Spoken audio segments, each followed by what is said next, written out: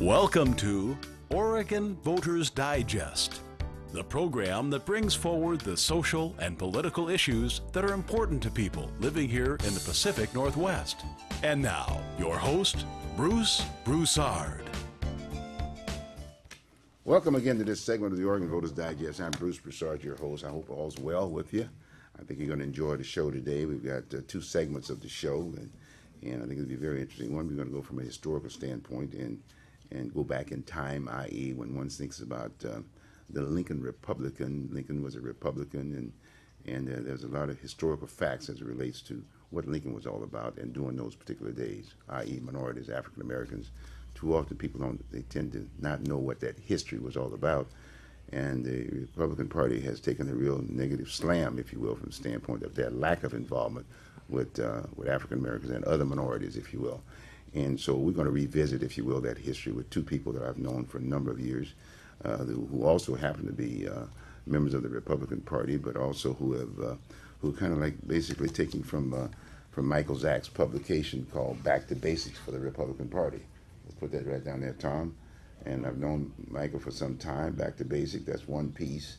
And then another one was during that particular time there was another piece that was commissioned by former President Bush in his presidency. It's called the Republican Freedom Calendar, celebrating a century and a half of civil rights achievement of the Party of Lincoln, which is very interesting, very, very interesting.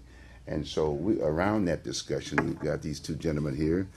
We got a dear friend of mine, Dale and TJ, who have been around for quite some time in the Republican Party, one of which have run for office. In fact, we were on the same campaign trail at one point in time, TJ and I. Welcome, TJ. Thank you. Nice to be here. And Dale and Sarah, his wife, you've seen him on the show, both of them on the show, and we spent some time in terms of talking politics and a number of other things. Sorry Sarah hasn't been here, but I understand she's back east somewhere, right? She's in Bend today. She's in Bend today, right? So I'm sure she would love to be here. Yes. She'll be able to see the show. Yes, she will. She'll be able to see the show. Okay, good.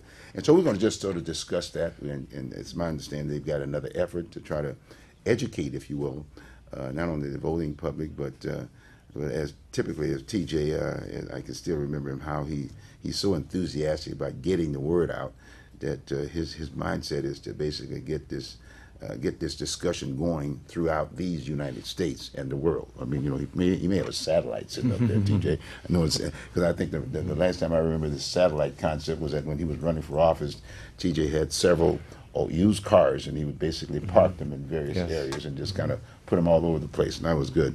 It's unfortunately he might not have won, but sometimes you can win by losing. It's because the fact of the matter is he's still on the table.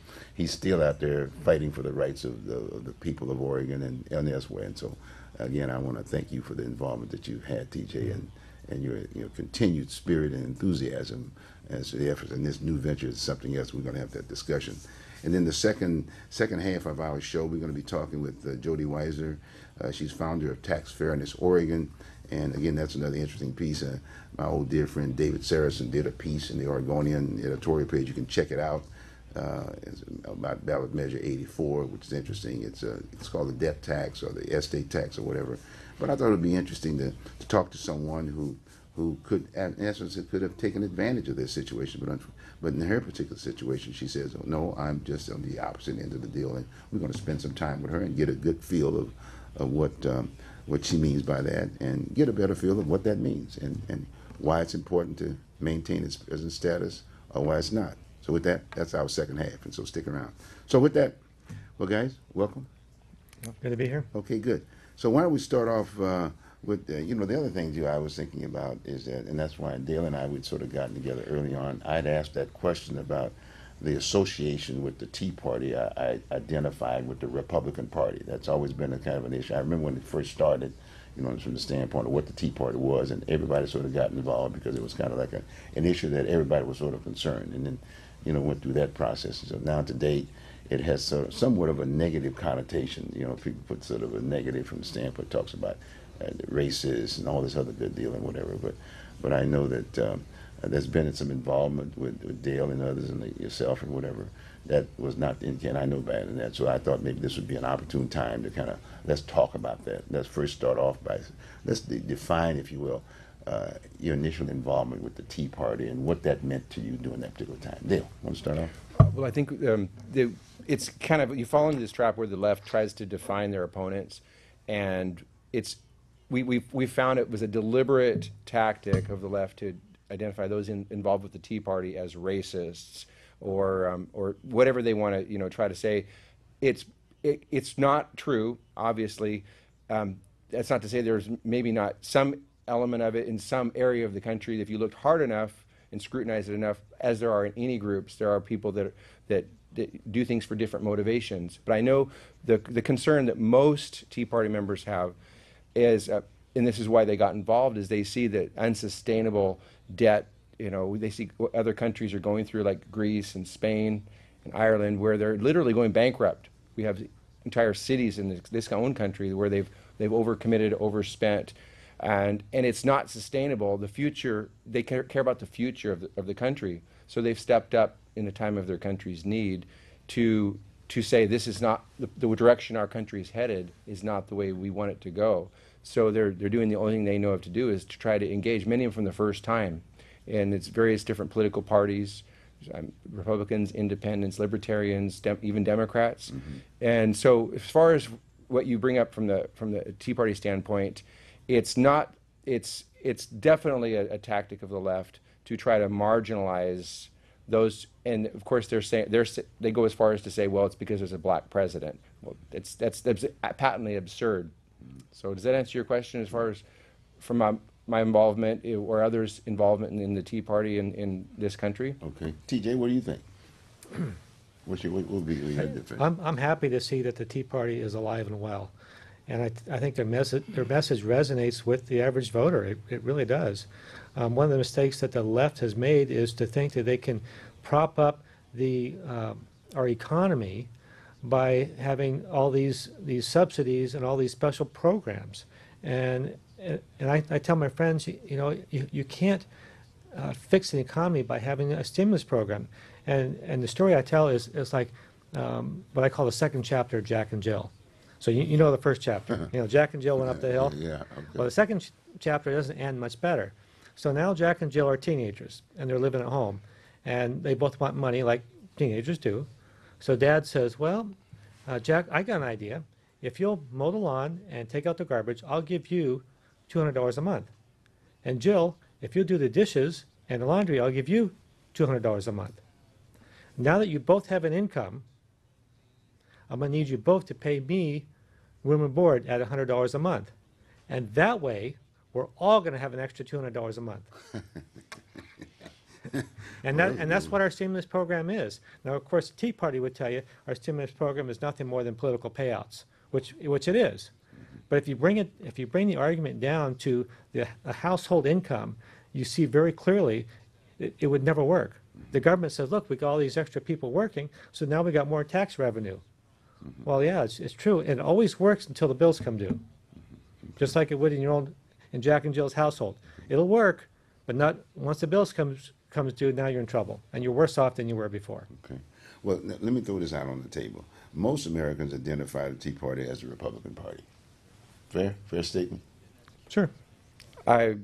Being involved, you can't identify it that way. Most Americans may do that because the antidote to these, what I call collectivists, that have a vested interest in expansion of government and more dependence, like TJ mentioned, those who are dependent on handouts from the government, the antidote is to restrain that. And sometimes the only option is to vote against the candidate that represents the left. That would be the party of Nancy Pelosi and Harry Reid. So as far as no, but it's not true. There's I'd say probably 1/3 of the entire movement are independents, and then probably 1/4 are libertarian, other parties, and I'd say less than half probably, if you break it down, are actually Republicans. What part of the Tea Party you think, in terms of Republican, Oregon Republican, if you will, how do they relate, if you will, to the Tea Party? Any thoughts on that? It's kind of it's in some cases it's a symbiotic relationship in the sense that you may bump into others that are involved in the political parties, including the Republican Party, but it's not like there's any very little coordination. It's kind of like everybody's doing their own thing, and they bump into each other occasionally, but not in any organized, deliberate way. Okay. Now, the other thing too, Dylan, I do know that you and Sarah are kind of like there's another organization that you've identified with, if you will, that sort of like talks to issues across the board. What is that? What's the name of that organization? Well, the issue that the group we're involved with is as volunteers, I might add. Right. The funny thing of that again is the left has tried to say we get money from the Koch brothers. It's Americans for Prosperity, but as far as on a local level, we're all volunteers, and everybody in our group are volunteers. In fact, we could argue we pay to do it, but the reason why we do it is because the issues are close to home. You see groups like Metro.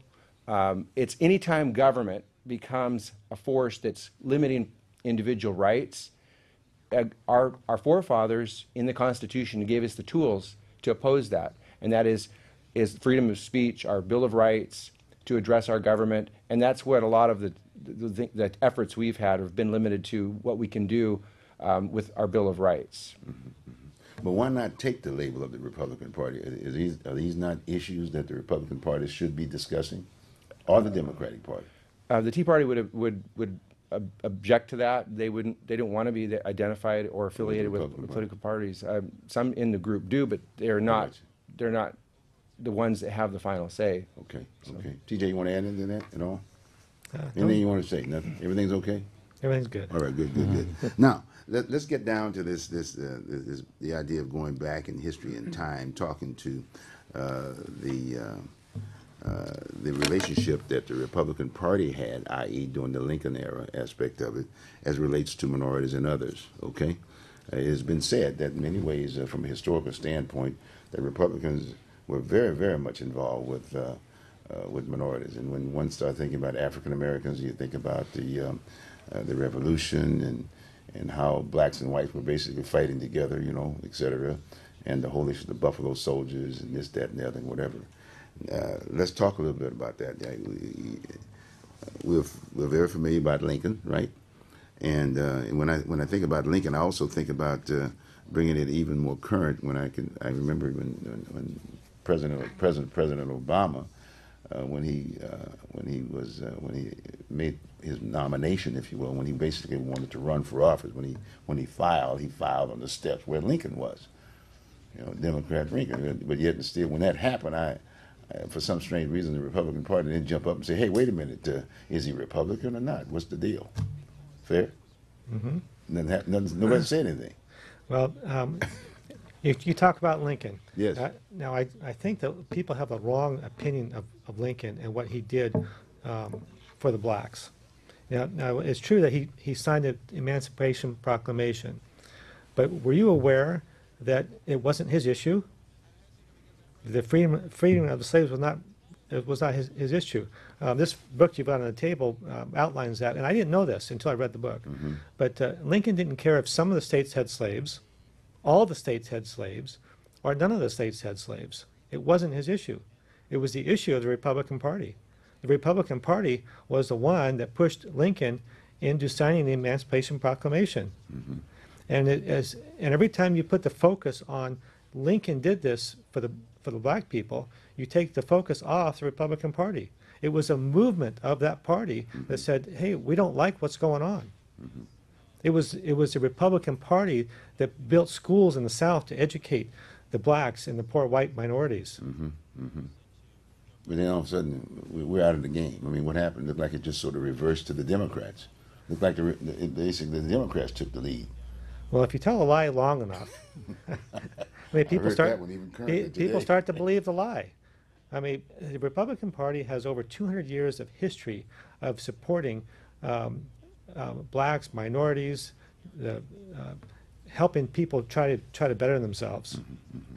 Well, as we talk this stuff, because we're going to get right into this business card that you gave me not too long ago. President Bush made an attempt. Former President Bush made an attempt in 2005 to publish this Republican Freedom Calendar, and I picked this up at the convention when I went to New York, and it was a very interesting calendar. and it basically talked to, from a historical standpoint, of all of the minority involvement and achievements that the Republican parties were involved in. And I think we talked about this once before, that even there at the convention, there was sort of a let's not hand them out type routine. I just happened to have gotten one and got very excited about the fact that this had happened, and it just stayed in New York. It didn't go around the country for that matter. And as you know, I came back here and I started distributing these, and for some strange reason, it didn't take on. Okay, and it's a very valuable piece, and even to this date, for that matter, you know, when you start thinking about Mexican Americans, you know what I mean, that are basically, they are part and parcel of whatever. They are also part of this and the outreach, and I think about the immigration reform. I think about a number of things that Republican parties initiate, but unfortunately, we don't get the Republican Party doesn't get the, hey, we did it all. Fair? Okay. Absolutely. So now I understand you've got an effort now. You've got now the George Washington, this is not just myoregonrights.com. Let's talk about that. Now, let's define that. What are you trying to do? Okay, well, let's go back to why I put it together. When I ran for the Oregon State Senate in 2006, I knocked on over 15,000 doors. Right, I remember that. And the second people found out I was Republican, they hated me. And what I began to understand was that the people didn't understand what the Republican Party truly represented. I mean, the left did a marvelous job of singling out one person from the party and saying that this is what the entire party represents, which is just absurd. That's like saying, well, you had a black man that robbed a 7-Eleven, so therefore all blacks are thieves and robbers. I mean, you can't make that statement. That's not fair. And that's what the left has done to the Republican Party. The Republican Party has over 200 years of history of supporting blacks, minorities, and fairness and equal rights among all Americans. No, why aren't they championing this? Why is there a problem? I mean, you can talk to older blacks like myself back when, and, you know, even in a segregated society, they knew about this history. They knew that you know, my father, for that matter, was a Republican back in the early days. Mm-hmm. But today, no way. If you tell a lie long enough, people begin to believe it. So what is the party going to do to try to make it straight? Talk about it. Okay, so because of what I experienced at the door, mm-hmm. what I experienced in hate mail and phone calls when I ran as a Republican, I put together a website called My Oregon Rights. Mm-hmm. And the website is dedicated to telling the history of the Republican Party. I mean, the true history, not the slanted history you get from the media. Okay. And so if you go to that website... Put this on the screen, Dave, will you? Again, that's my history, www.myoregonrights.com, right? Myoregonrights.com. Myoregonrights.com. Okay, that's what we're doing right now. He's talking about this right now, and it's my understanding you can go to this website and it starts talking about this whole history. Right. There's a quiz you can take on the website.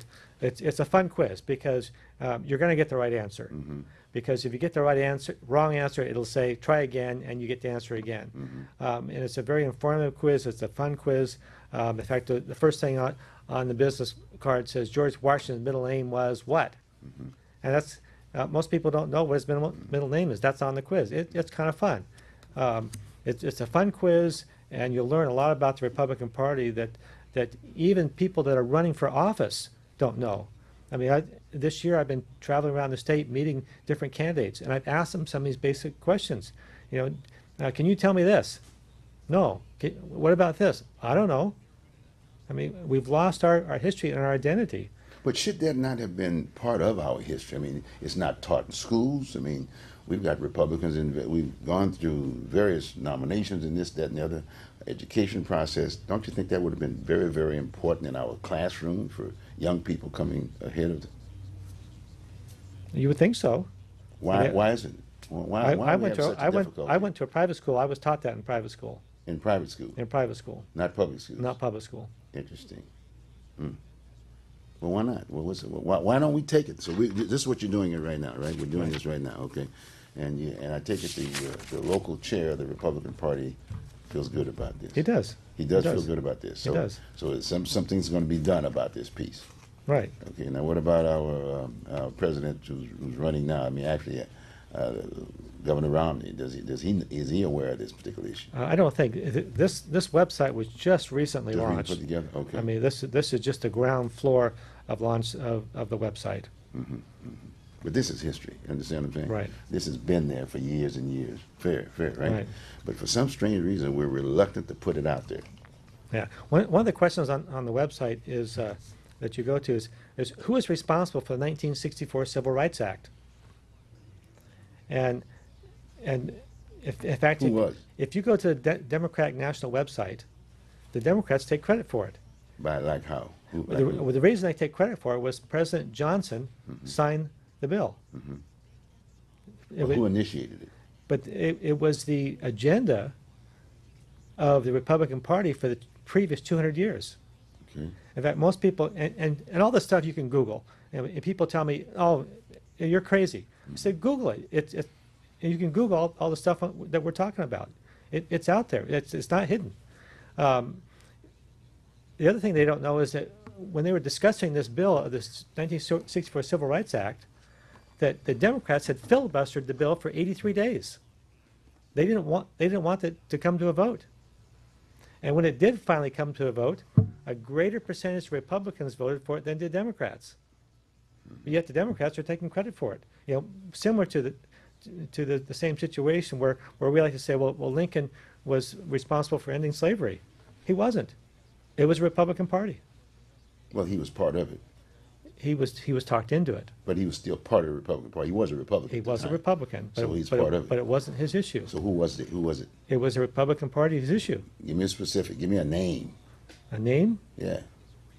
Well, I don't know a Well, name. the I name just- now is Lincoln. I mean, that's what I'm saying. I'm just saying it's associated with Lincoln in many Right. ways because he's running for president. He was president during that particular time. I'll give you an example of that, folks, as I talk about this. It says the Republican Party, I'm taking this right from the issue here. It says the Republican Party, 150 years of advancing civil rights. And this is very historical.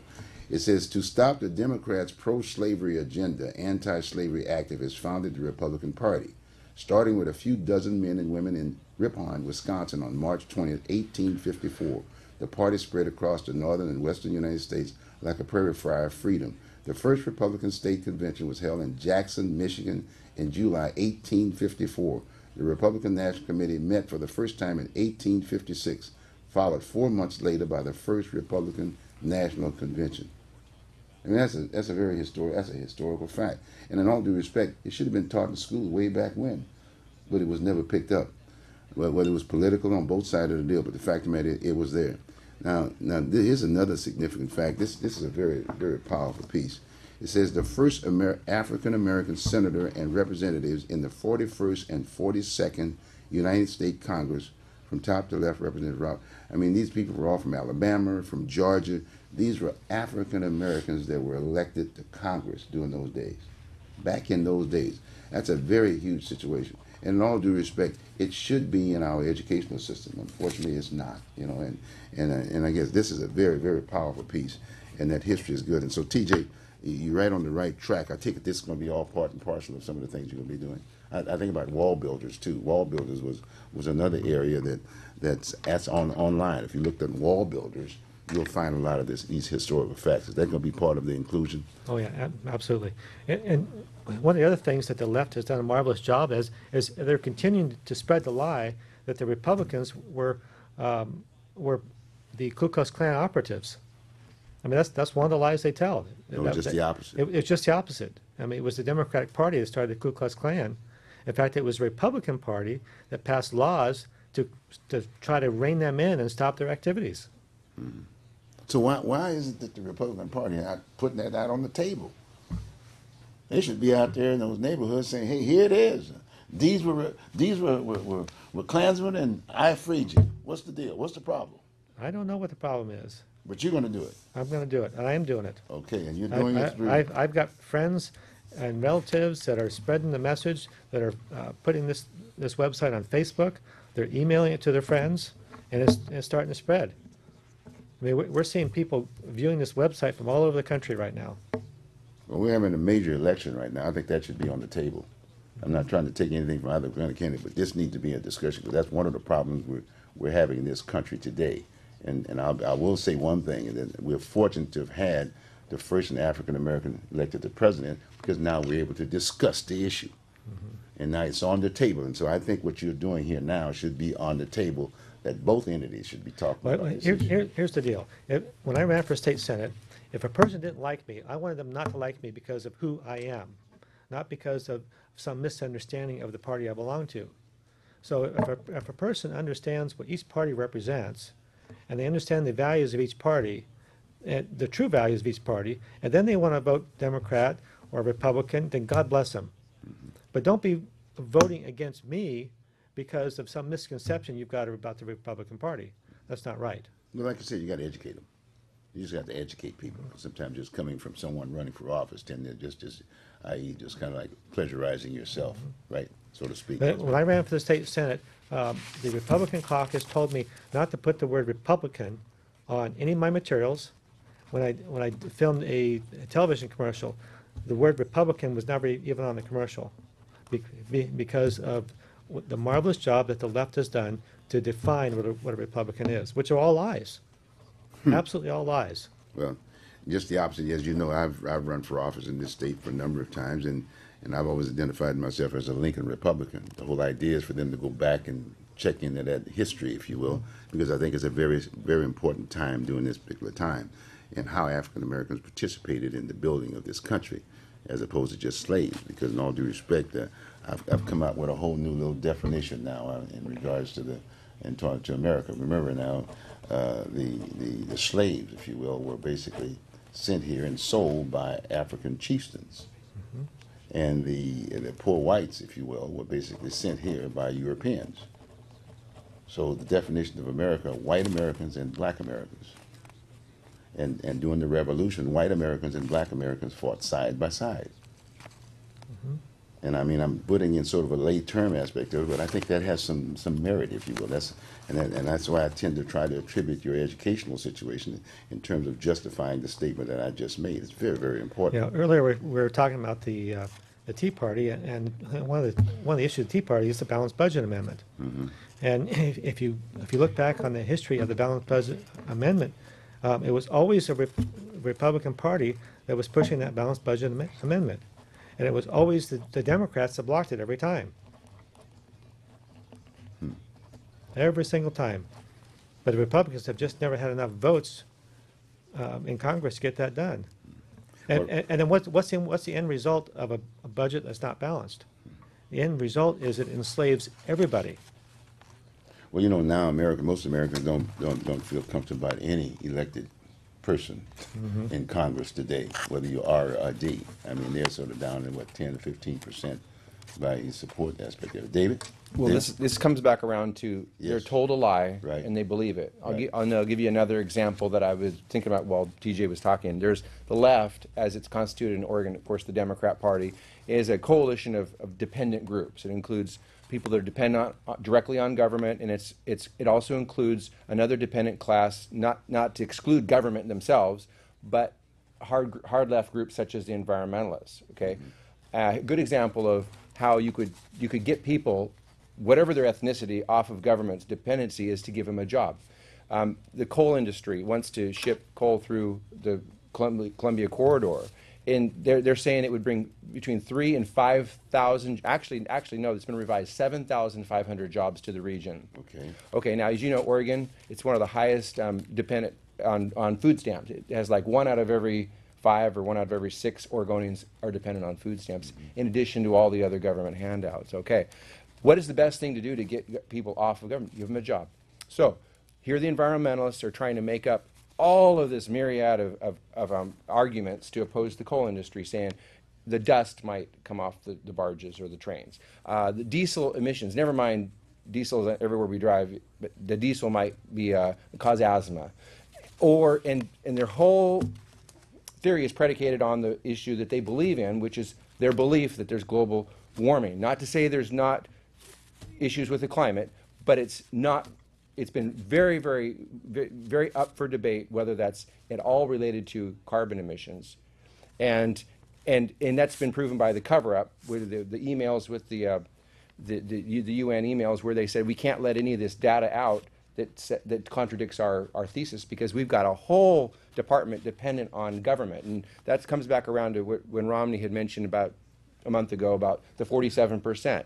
That's not just people directly dependent on government as far as the poor. That includes crony capitalists, government working with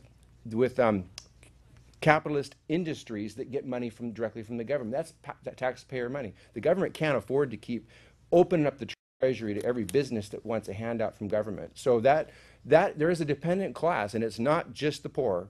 And that's why what TJ was saying here, we've been the right, as I would identify with respect to the Republican Party, the Tea Party, the right has been told that we don't care about the poor, we don't care about this, or we're racist, when what we're trying to do is we're trying to say, let's have some sane policies. This is not sustainable. $16 trillion, that's a real number, Bruce, that you cannot keep borrowing from China, and now even China won't loan us the money. Now we're printing the money.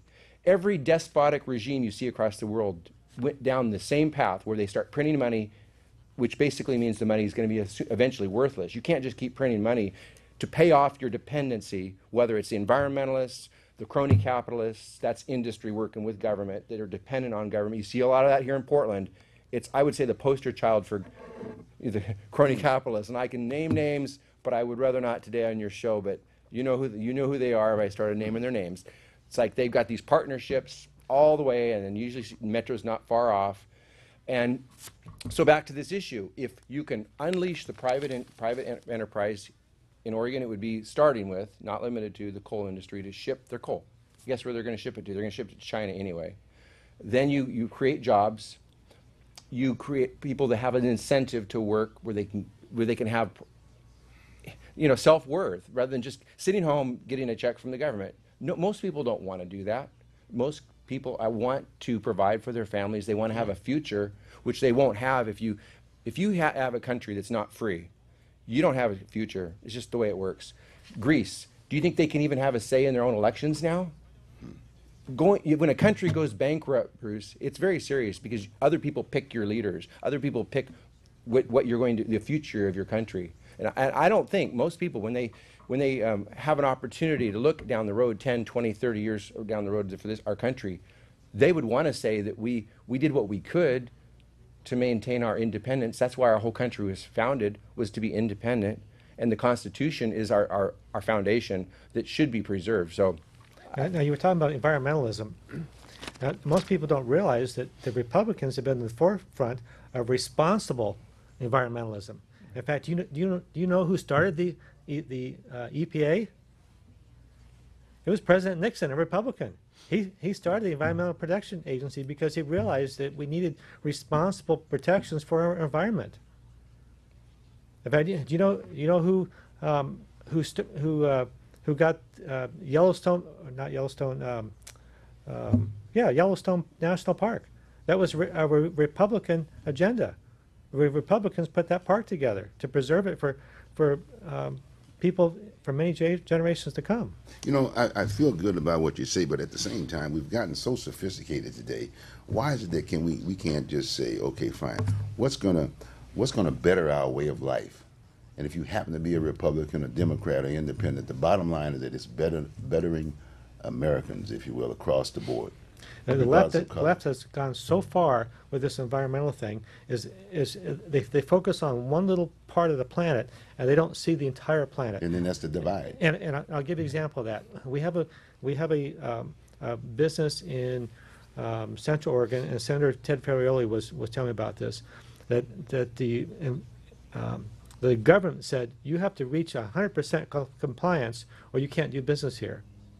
Now this industry came back and said, look, we can get to 90% and still be profitable, but to make us 100%, we can't do it. We're going to go bankrupt. So they're in the process of shutting this industry down because they can't totally comply. So when they shut this industry down, guess where we're going to get this product from? We're going to get this product from China. And what kind of environmental... Excuse the French, but through a middleman from here. Yeah, and so what kind of good point. What kind of environmental restrictions does China have on their manufacturing? None. They don't have anything. And so the greater picture is what's going to happen to our planet when we could have had a company here providing jobs and we could have had them 90% responsible environmentally, and now we've shut them down, and now we're getting a product from China, which is polluting the entire Earth. It doesn't make sense. Well, look, guys, we're getting, like I said, we could probably go on and on, and on, but I think the idea of what you're trying to do is a good thing, if you will. And hopefully someone on the other side of the alley might be able to duplicate that and say, okay, fine, what are we doing for America, if you will, and doing the right thing, okay?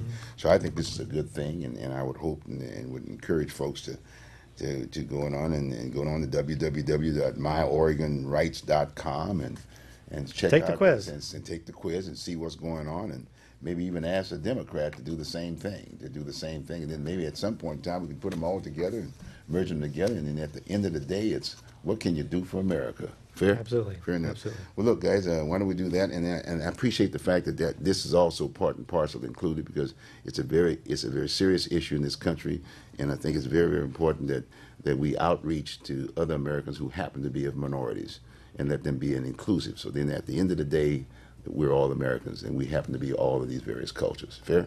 Absolutely. So thank you very much, guys. This has been great.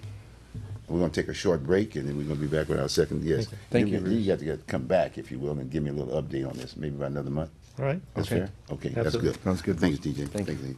All right, we're going to take a short break, and then we'll be back with our second guest.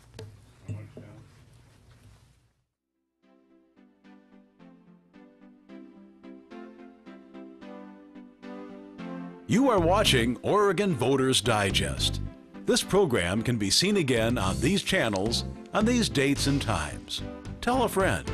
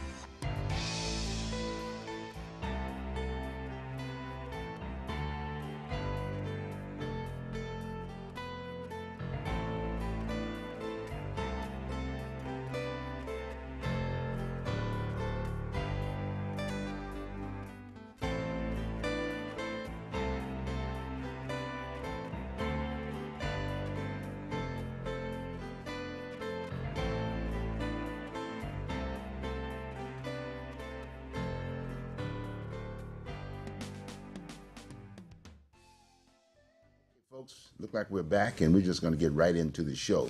I might add too that this particular topic we're going to talk about Measure 84 with Jody here. Jody is the founder, if you will, of Tax Fairness Oregon, Jody Weiser.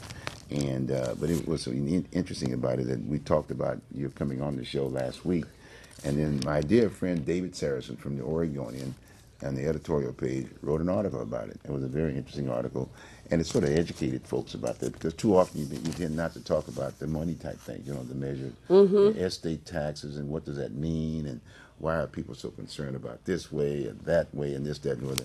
It really opened up my eyes about this piece, but better yet, you're here. You're a real person, and you too have gotten involved in this process, and we're going to now get a little better feel of what it really is, as opposed to just another writer like David. And David's good, okay.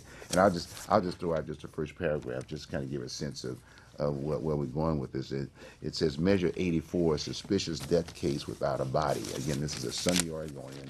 Okay, that's today, okay, and it's October the 7th. And David wrote this article, and you can also reach him, by the way, at 503-221-8523 if you want to talk to him a little bit more about it. But I'll read the first paragraph, which I thought was pretty cool. It was a major advance for conservatives and language reinventors when in the 1990s this estate tax was redefined as the death tax.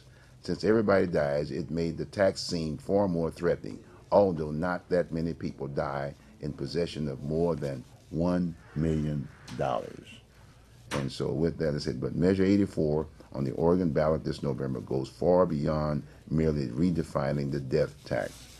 I think Kevin Mannix was the one, our dear friend Kevin. Kevin used to be at one point in time chair of the Republican Party, and he does write a number of bills, and he's got supporters along the line. But he was the one that basically put this measure together, Measure He 84, is. right? Okay. And it's my understanding you were just on the other side of the I'm on the other side of on the other that. side of this deal. Okay, fine.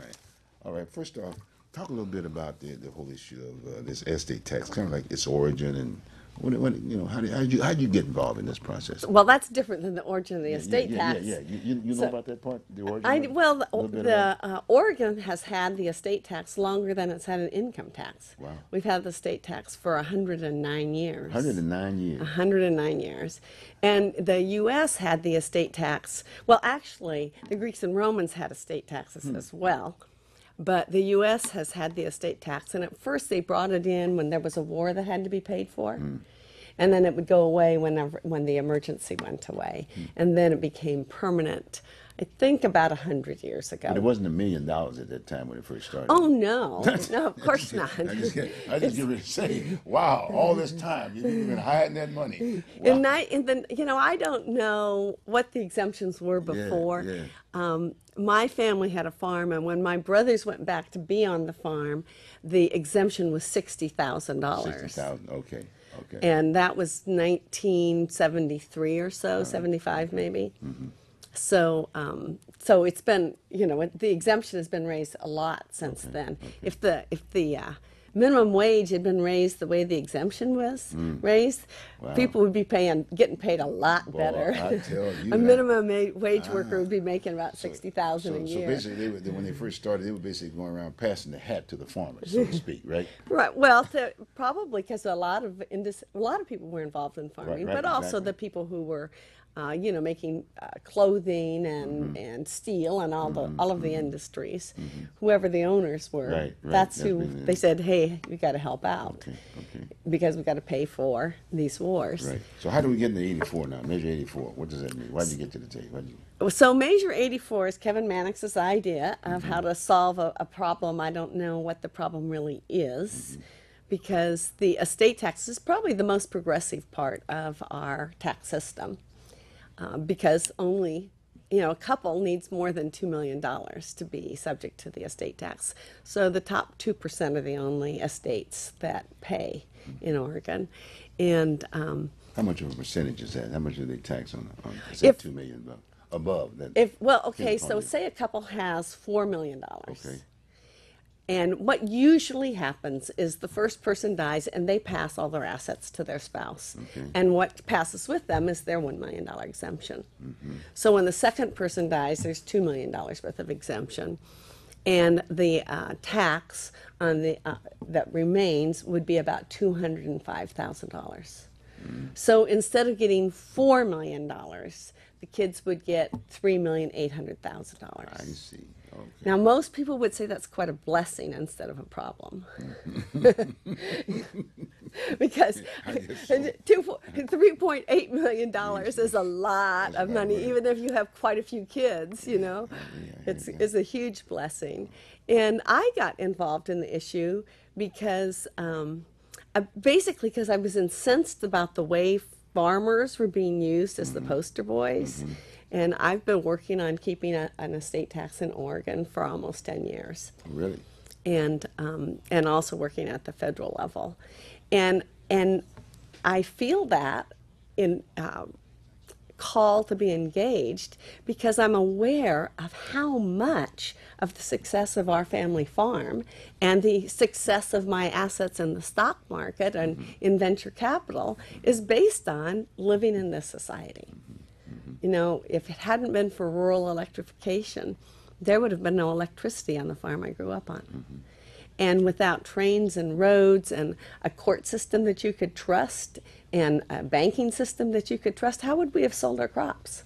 I mean, how would you sell tomatoes to Safeway if there was not a way to trust that you were going to get paid? And with one of our crops, we weren't paid about $375,000. Well, that ended up in bankruptcy court, and we ended up getting paid.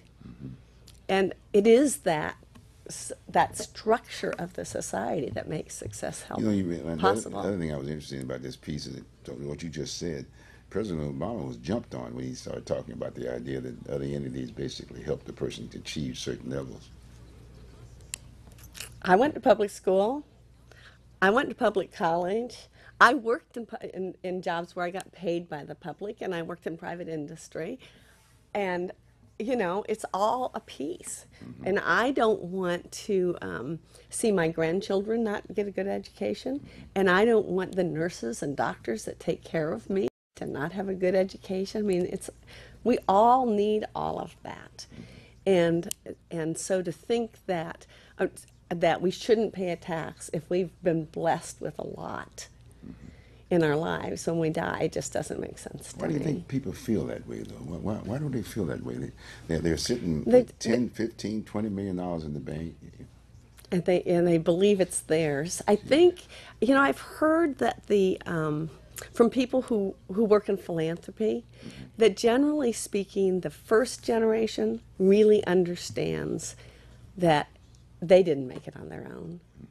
I mean, our farm wouldn't have made it without our workers, but they didn't end up with more than $1 million. And yet, the farm absolutely would not have succeeded without them, right? And so the first generation usually understands it, and later generations have a harder time. They weren't involved in the creation of it, so they weren't noticing the ways in which the structures of society were there for them. So what is 84 doing? What is Kevin trying to do? What Kevin's doing is eliminating over the next few years the estate tax. So by January 1st, 2016, there would no longer be an estate tax in Oregon, which would cost us, at that point in time, $120 million a year. Cost 120, like That's how much goes back into.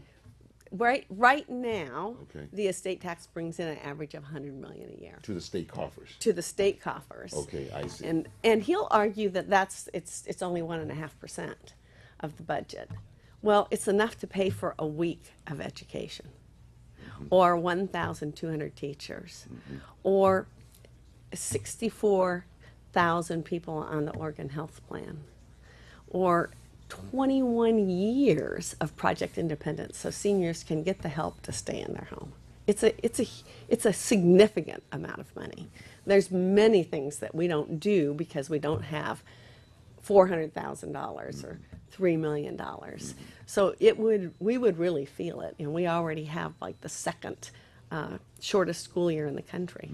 Now, We can't afford to lose more. It's my understanding you've been in some debates with Kevin, right? I have. Talking this issue. What were some of his areas in terms of, hey, this is why I'm introducing this, and this is why we need to get rid of the estate tax? What are some Well, of his one of the things he said when we were debating last was that a few years ago, some farmers came to him and they were very concerned about the estate tax and how it was going to get in the way of their transferring the farm from one generation to the next, and that's why he brought this forward.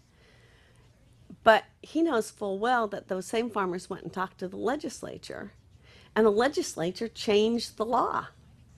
And if you're a farm family now, unless you're worth more than $30 million, there are very few farm families that are worth more than $30 million. The average farm in Oregon is worth $900,000. So So there's no estate tax. they don't pay it. Almost no farms are paying estate tax anymore. So where is he coming? I think he makes his living this way. Okay, I'm getting down I to don't the know what bottom line. else. I don't know what else to That's the think, bottom line. because it So doesn't he's make representing sense. certain people. Have they signed off in terms of? He's got gone around and gotten a lot of chambers of commerce and a lot of farm bureaus to sign on in support, and that, you know, he's raised money with them, and he probably has national money coming too. We know that a national group that's been fighting to kill the estate tax for a long time funded a study that he's using, but you know, it's interesting because the last few times around, his measures have wanted more government money to put more people in jail. And this one will give us less money, so we'll have to be leaving people out of jail possibly, or, you know, who knows where the legislature would not spend the money. But I think it's how he makes a living. How have we gotten to the point where we're not recognizing some of the issues that we're having in this country in terms of people who don't have as much, the lack of education, which is the criminal justice system, just on and on and on. And we're having tough times trying to raise the funds, if you will, to counter that, i.e. whether it be through education, right? Making Right. sure you're feeding the poor and, well, basically feeding folks who are unemployed. Let's put it Right, that way. that's what well, that's mostly what we're doing. That's basically, yeah. yes. Somehow government started being vilified in the 80s, and it just keeps being vilified. I mean, we all see some government waste, but if you go into any private business, you see private business waste too. I mean, in my refrigerator, there's waste. There's food that I don't get around to eating. We all waste. And I don't think when we're laying off thousands of teachers, we think that there's a whole lot of waste left. And we all you know? benefit from government. We all benefit from We government. all, regardless. You don't get up in the if you're morning driving on without- the freeway, whatever. You You pick up the breathe in phone, the or air you breathe and in the air, you're Right. eating the food. I mean, we're all beneficiaries. Right. Why don't we recognize that? I don't know. I was at a conference once where they asked us to write down all the government services we had used Really? at the beginning of the 9 o'clock's Right. program. And of course, people had used the phone, they had taken showers with clean water, they'd breathed clean air, they'd used public transit to get from their hotel to the conference. They were in a building that had probably been subsidized because it was a conference center, and they generally are. And there are myriad ways in which we're using a Visa card. We can trust that it's going to work because there's government rules about that. And but we forget. I think we just forget. And those of us who have wealth actually use government more than anybody else because we hope that we don't need the service, but it's there. When you invest your money, you hope that some crook isn't going to take it and run, but you're trusting the system to work for you. And the benefits really flow to those who have assets greater than they do to the welfare queen that people like to bring up as who's on the dole. Yeah, it's very strong you make that, because even in the education system, you hear this business about the charter school and then public schools. And I've always maintained that if something is wrong with something, fix it. Get in there and fix it. Don't run away from it and create something to counter. I mean, people go to school, they've got degrees along that program, and they got, on and on and on. And you've got to give those formative years a solid education for folks. Just like on the other end, for seniors, for those who didn't go to the Harvards, if you will, of the world, if you will, but they worked hard, they paid into the system. Now they're 65 or 70 years old. They should at least have a roof over their head, clothing on their back, food, and health care. Feeling secure. And people just don't see that, especially the people in that upper crust. Yep. They seem to think that everybody else is a taker and they're a winner, and that's not true of everybody. No. But it's true of a lot of people, it seems. I'm proud of all the Oregonians who've been speaking up and saying, I need to pay more taxes. There's a new business group called the Equity Alliance of Oregon, and they're business people who are saying, tax me more. I need a state that has adequate resources. And what we're doing now isn't adequate. Tell me this. And there's another piece Go on. to Mannix's bill that David talks about in his op-ed. He in the measure, there's a definition of what is a death tax. And included in a death tax is any intra-family transfer. Well, I saw that, yes. So how that, what that means is, for instance, suppose I have say a piece of rental property, and I've owned it for a long time, and it has it's increased in value a lot. And if I sold it myself, I would have to pay $40,000 worth of tax. But if I sell it to my son, and he gives me an IOU for the value of the property, I don't have to pay any tax on it. And there's nothing to keep him from turning around and selling it. And so then he can sell it pay off the IOU, and I've avoided $40,000 in taxes. And it just, we don't need these kind of loopholes. And of course, most capital gains is earned by the same people who pay the estate tax. 75% of capital gains is earned by the top 2%. And as you say, people who are in good means, if you will, have the money, if you will, can hire the accountants and the attorneys and whatever to be able to counter that stuff. We just at a point now. A number of folks at that level just don't want to pay rent.